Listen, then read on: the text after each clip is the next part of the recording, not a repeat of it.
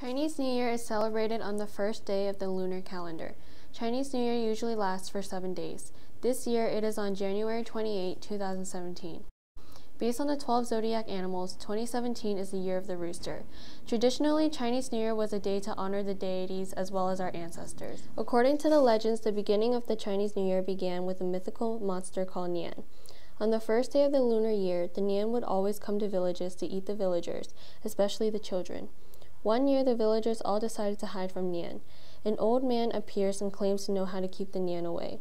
The old man decorated the village with red paper, lanterns, and wore a mask to protect himself. He also set off fireworks. This was enough to scare away the Nian because it hates anything red and loud noises. From then on, the villagers always wore red, decorated their houses in red paper, and held a festival to keep the Nian away.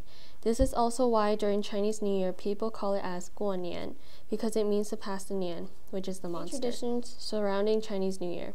Before the New Year, it is a tradition for every family to thoroughly clean their houses in order to sweep away all of the bad luck and to make way for incoming good luck. On the day of Chinese New Year, brooms and dustpans are put away, so the good luck arriving will not be swept away.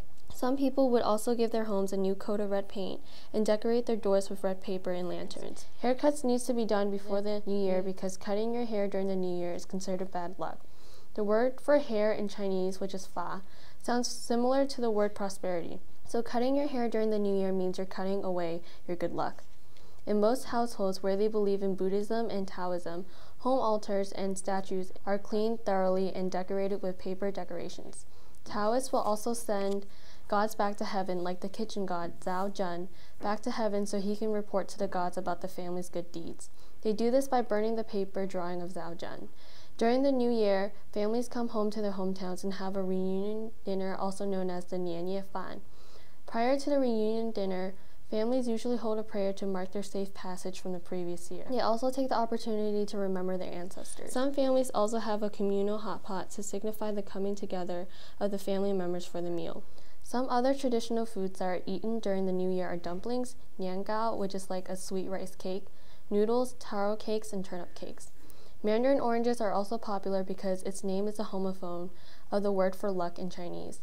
Red envelopes are also distributed during the reunion dinner. These red envelopes contain money in certain numbers that reflect good luck.